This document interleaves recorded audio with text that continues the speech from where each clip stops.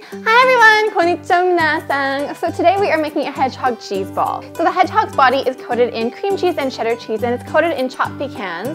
And the face is made out of cream cheese, goat cheese, and cheddar cheese as well. And it tastes so delicious and creamy, and it's really simple to whip up. So if you still need something else to serve for Thanksgiving, this is super quick and easy, and it's so cute. And I also wanted to say a welcome to my channel to all of the new subscribers. On Sunday, Tastemade shared my hot chocolate French toast video on Facebook, and it went viral and is almost at 15 million views right now. So if any of you guys are one of those views, I just wanted to say thank you.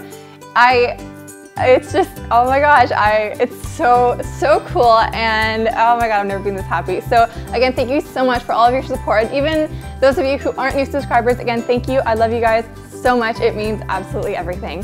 So let's get started and make the cheese ball. So first, to make the body, mix together some cream cheese and grated cheddar cheese with a spoon or an electric mixer.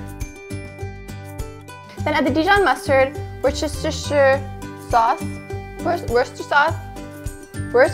you know what? The recipe will be linked in the description box. I have no idea how to say it. Some pepper and 2 tablespoons of chopped pecans, and then mix well.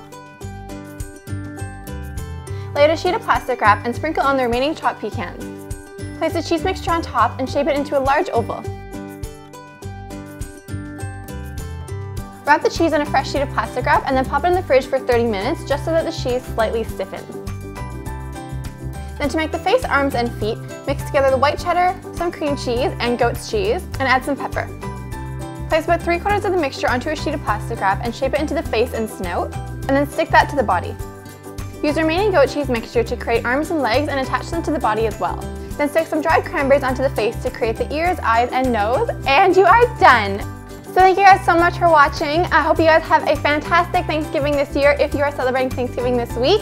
So I have a new homemade marshmallows recipe coming up on Thursday. So make sure to click that bunny in the corner right down there so that you subscribe to my channel and so that you get notified when the recipe comes out. And I love you guys so much, and I will see you on Thursday. Bye!